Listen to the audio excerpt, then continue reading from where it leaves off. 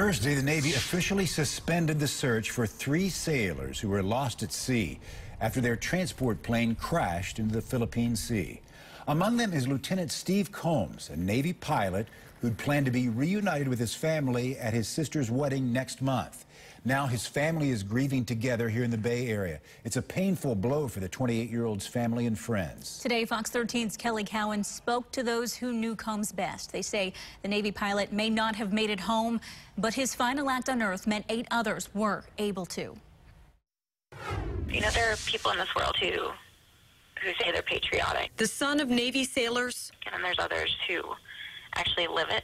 Whose dreams of flying. Whatever he set his mind to, he could do, and he never stopped until his goals were complete. Took him to ultimate heights in the U.S. Navy. He was the embodiment of what it meant to be proud, to be a part of this country. Before tragedy would leave Lieutenant Stephen Combs lost at sea. Well, we found out earlier he was missing, and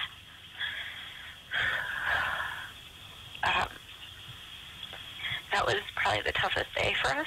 Combs is among the 3 sailors who went missing after their C-2A Greyhound transport plane crashed into the Philippine Sea. 8 sailors were rescued, but Combs, Airman Matthew Chialostri, and Airman Apprentice Brian Grosso were never found. When they tell you someone's missing, you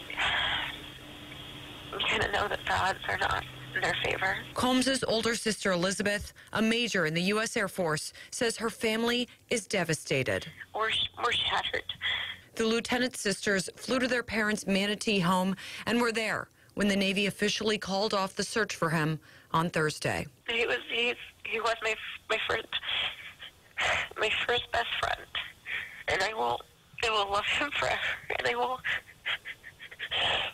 will never be a day that goes by that I don't miss him. But through their grief, Elizabeth says her family is extremely proud of Combs's final accomplishment, landing an aircraft in high swells in a way that still allowed 8 servicemen to return home to their families. To know him is to know that there's goodness. To know him, to know is, you know, there's someone who will always have your back. I wouldn't expect any less of Steve to battle the toughest conditions and still accomplish the goal. Kelly Cowan, Fox 13 News. The Navy says it is still investigating the cause of the crash and will remain focused on its mission to ensure peace and stability in the Indo-Asia Pacific region.